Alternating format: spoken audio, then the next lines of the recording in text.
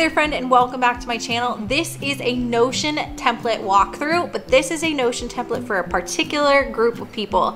This is an educator and teacher Notion template. I am a private tutor in my day job, and there is a template that I have been using that has been a game changer for helping me keep track of my resources, the things that I teach, the different classes that I cover, as well as my students. And what better time than to share this template with all of the educators out there who are getting ready for a new school year. So go ahead and check out this walkthrough, and if this is something that you're interested in, don't forget to head to the description below to check it out. If you've got any questions or comments as you walk through it, anything that you feel as an educator would be helpful for you to add to this template, feel free to let me know, and who knows, maybe by the time you download it, it'll be something I've worked in. But go ahead and check out this walkthrough of my educator and teacher Notion template.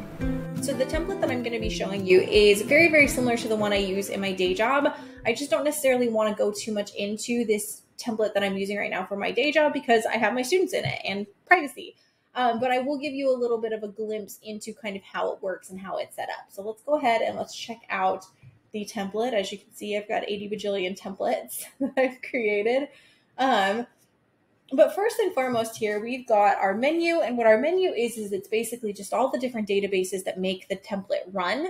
And then over here, we've got our look into the future. So let's go ahead and start with this look into the future here. What we've got in this guy here is we've got, first and foremost, this month's view, which shows all of the tasks that you have for the month. You've got a today view, which shows you all of the tasks that are due on or before that particular day. And this is a dynamic view, so it updates as you use it. And then we've also got something showing our current classes and any of the planned lessons that we have for our classes. And this adapts very, very well if you were a tutor or if you were an in-classroom tutor. So definitely something that you can make do and make work despite, it's definitely something you can make work no matter what kind of education you are doing. So these first guys are mostly driven by our tasks database. So let's go ahead and start there. So first we've got here our tasks template here. And this bracket TTT is just so I know that this task template goes with this particular template here. So here, what we've got is similar to the other view. We've got this month, we've got it today. These are the exact same views as we had on the first page. But basically what this is, again, is it is a tasks database. So we have a place to check off when a task is completed. We've got the name of the particular task, when we wanted to have it done. And then you can also link up your tasks to your notes, your projects, your students, and your classes. And I'll kind of show you, how this works in terms of like how it would work streamlined as you are using it. But this is the first thing, because obviously no matter what you're going to do, you're going to have tasks. That is inevitable. So that's what this guy is for. But now let's go ahead and look into classes, because no matter what kind of education you do, you're going to have topics that you teach. If we were to look at mine, let's actually just go ahead and pull that up. If we were to look into my Notion template that's very, very similar, I have my current classes, which are current topics that I am actively tutoring in. You may not have this many topics. You may have more topics. Who the heck knows? But that is kind of what this classes guy is meant to be, is to show all of the classes that you are currently teaching. So if we go in here to this view, we can see all of our in-progress classes here. And you can see this is set up to show you the start/end date of the class, the number of students, and the number of lesson plans that you have for that class. So this really allows you to make a true game plan for your class as you are preparing for it. This is also another view where you can see every class, and then this is a list view of every class, or I guess this is a table view of every class as well. So anytime you have a new class that you want to create, you just go ahead and you click this new button. It's going to automatically apply this template to that task. You can add anything you want to these templates too later on, but this is just a good starting point. So you can put whatever the name of your class is. Maybe you're teaching, maybe you're teaching calculus, or maybe you're teaching, let's actually do a science. Let's say you're teaching biology. You go in here and you can say, has the class started yet? If not, we're going to change to this. If it has started, you're going to go ahead and put it here. And if it's a class that's done, you probably wouldn't be adding it. But once your classes are complete, you can go ahead and change this to done. Then what you're going to want to do is you're going to want to put in your start and your end date. So let's say maybe your semester that you're teaching for your students starts on the 21st and it ends, the 15th or 16th of, oopsies, I did this wrong. I need to toggle on end date. So let's say we start on the 21st of August. Let's toggle on end date. And let's say it ends on December 15th. That's what I meant to do initially. And so now you can see inside of here, let's go ahead and let's add like a cover photo. Let's say, we'll do something like that. Those are kind of some cool, looks like they're immune cells. And so here, what we can go ahead and do is we can start planning out our lessons. So we've got a place where we can start adding lessons. And as you create lessons, so we'll just call this bio lesson 1. As you create those lessons, then you can go ahead and you can assign when you are going to be teaching them. So let's say the first bio lesson you are going to be teaching is going to be on that August 21st. And you can see, I'm going to go ahead and collapse this down, that here it is not only displaying the lesson, but it's also displaying when you're going to teach it. And we can set this up, which this probably wouldn't be a bad idea, to sort based on the teaching date. So that could be a very, very handy thing to sort by. You can also go in and you can start adding your students. So this probably isn't something that maybe if you are a professor at a college that you might want to do, but maybe if you are a high school teacher, you would want to go in and add the students that are in that particular class.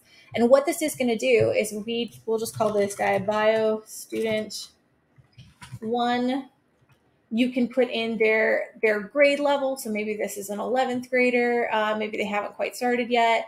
For the next test date in the notes, I mostly use this for my students that I'm doing private tutoring with. So maybe you don't want to use this if you are a classroom teacher, but if you are a private tutoring, if you do private tutoring, then I'll show you how I use this. But then maybe you have a place where you put in whatever your notes are for that student.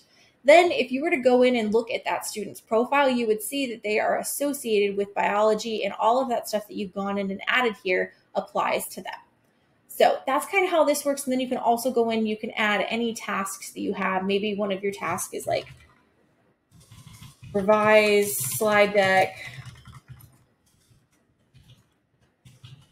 for bio lesson 1, and you want to have this done, 2 weeks before the class, and then you want to go ahead and associate it. Let's actually go ahead and also associate this with a lesson as well. We'd say bio lesson 1, and there we go. Now it's associated with everything it needs to be associated with.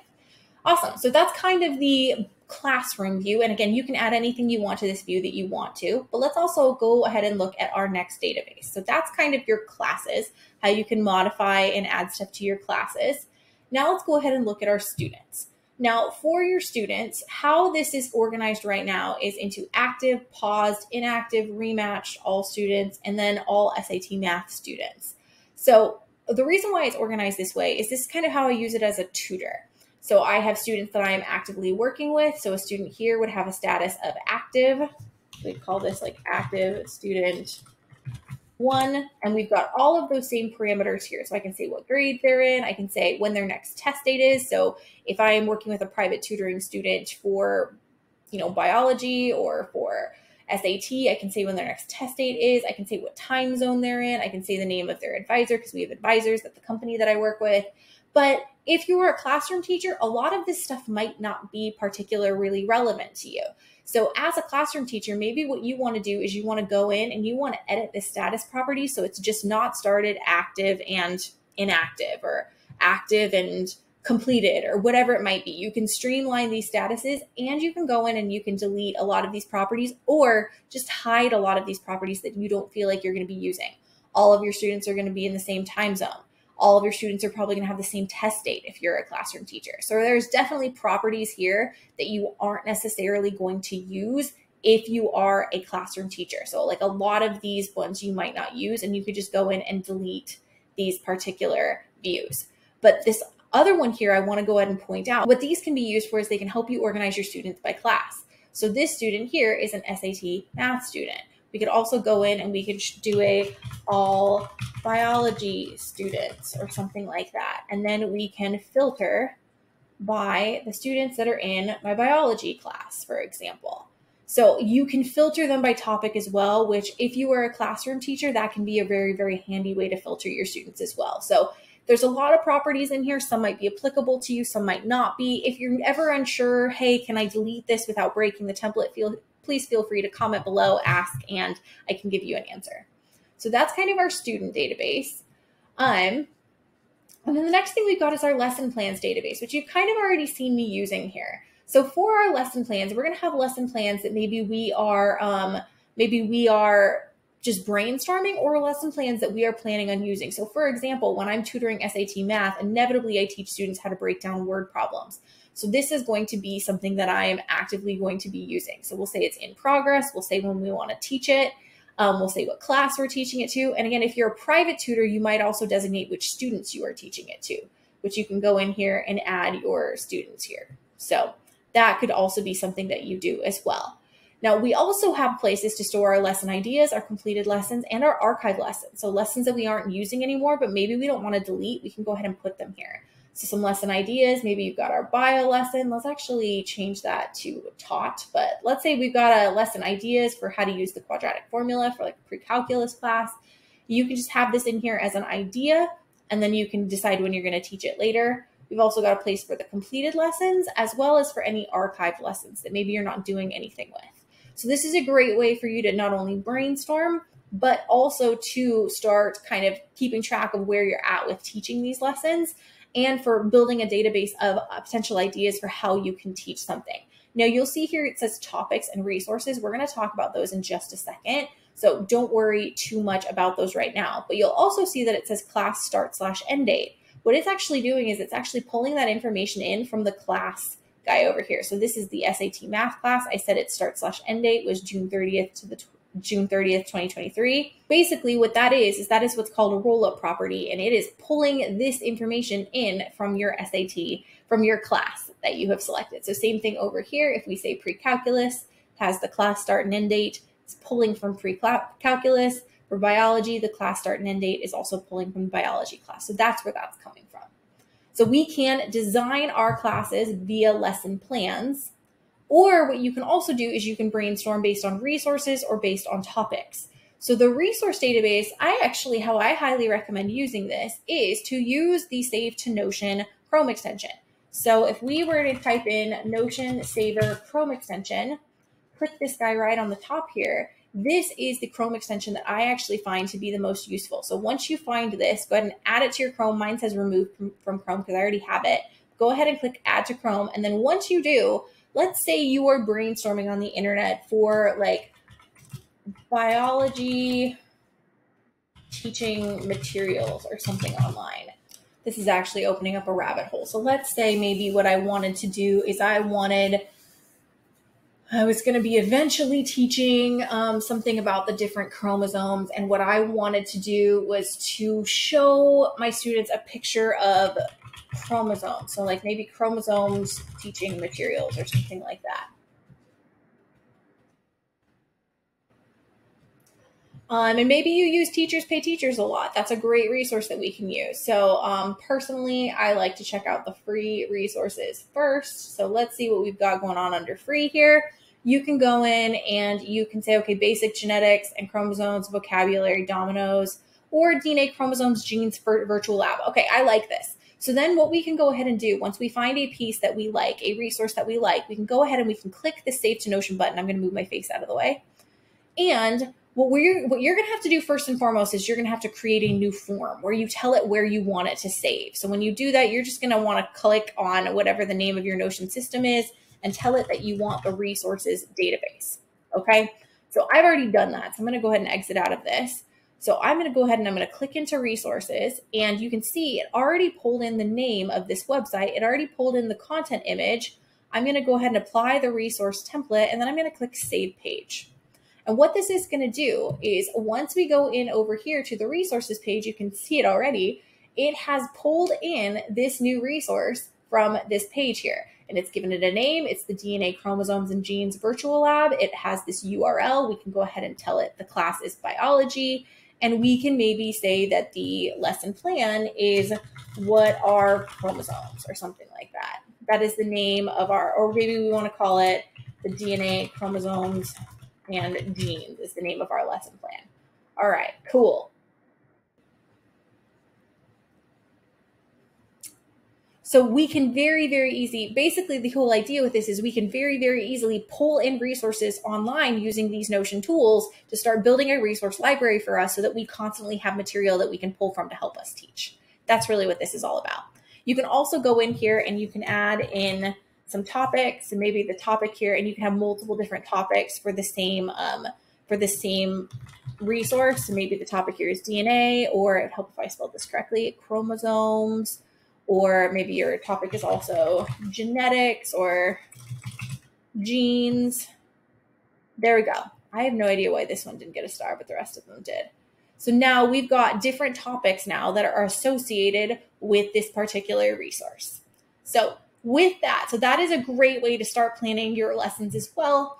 But we also have our topics database. Now, the reason why I have a topics database and a resources database is the resources are really the things that you are using to teach the material, and the topics are the actual specific things that you are teaching. That's kind of the difference between them. And so there's a place for both when you're planning a lesson. So you can see here, we already have these 3 that are topics that are related back to this resource. And we can also go ahead and associate these 3 topics with this lesson. And we can associate these 3 topics with this class as well. So we can start to really organize our topics here. I actually even think it might be a good idea to make a new view, maybe a board view, where things are grouped by class. Let's go ahead and group them by classes. Beautiful. And there we go. We can start to see we're building a list of topics and we're building a list of resources that are related to those topics, which is going to make it so much easier and going to make you so much more organized. The last things we've got in here are things that are really going to be more for your own kind of personal and professional development. So a project status tracker, for example, maybe you're working on a new certification or something related to kind of professional development. Create that as a project, and then you can go in and you can track your progress on that project, when it's completed, your target deadline, your progress. So like, for example, with this certification, we've got the different tasks and notes that are associated with this project. And then as we check off or uncheck tasks here, oops, we can't see it. There we go. As we check off or uncheck tasks here, you can see this progress tracker guy is keeping track of how we're doing for the pursuit of that project. So it's a really, really handy way for us to see the different projects and how we're doing toward those different projects.